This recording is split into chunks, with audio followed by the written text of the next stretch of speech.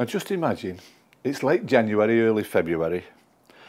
The days are too short, the nights are too long, the weather's foul, it's miserable. It's not impressive at all, it's grim. And then you're walking home from work and you spot some snowdrops growing in a clump. Now you can plant them anywhere, troughs, pots, it doesn't matter, but a trough like that will take a collection of 50 and they're beautiful. They really are. That alongside the back door, brilliant. But just for our purposes, I'm going to plant a pot, and I'm going to plant a few pots. Now it's so simple. A few pebbles in the bottom, just to allow a bit of drainage, and some decent multi-purpose compost. That's all it takes. Now you can pack them in, they're quite small. That is absolutely lovely. Now just of different varieties. Nivalis is the most common one. These come in about packs of 50, but that's the most common one. It'll naturalise everywhere. You can grow it in the lawn, you can grow it in the borders. They're only dwarf and small, so you'd keep it towards the front of the border. In pots, they're wonderful, in troughs, window boxes with a mixture of other things, because those little heads, it's funny really, that from nothing at all to actually seeing the snowdrops, and they're there in front of you, is an instant, but they're beautiful. They are wonderful little things.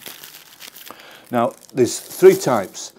Nivalis, which is the most common one, the one that you would plant out in the garden in great numbers, or there's Elwesii, which are bigger ones.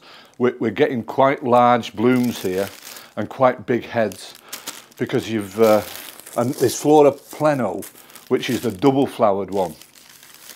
And just a word on a bit of a health warning really, on snowdrops. Now, snowdrops can be addictive because the people that grow them love them. They get obsessed by them. So Nivalis is what I'm planting here.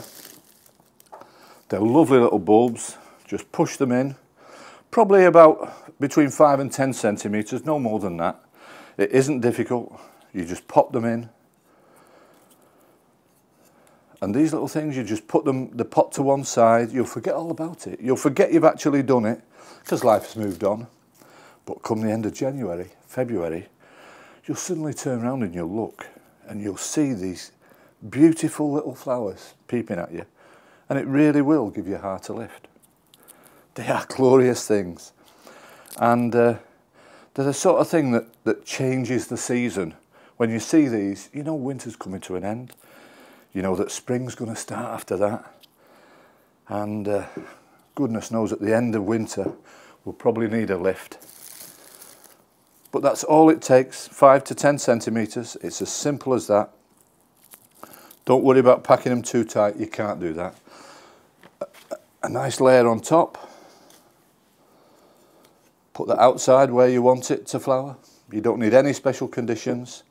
You can give it a water if you want, just to this compost is quite moist. Put that out where you want, pop them around. Beautiful thing. They really are a beautiful thing.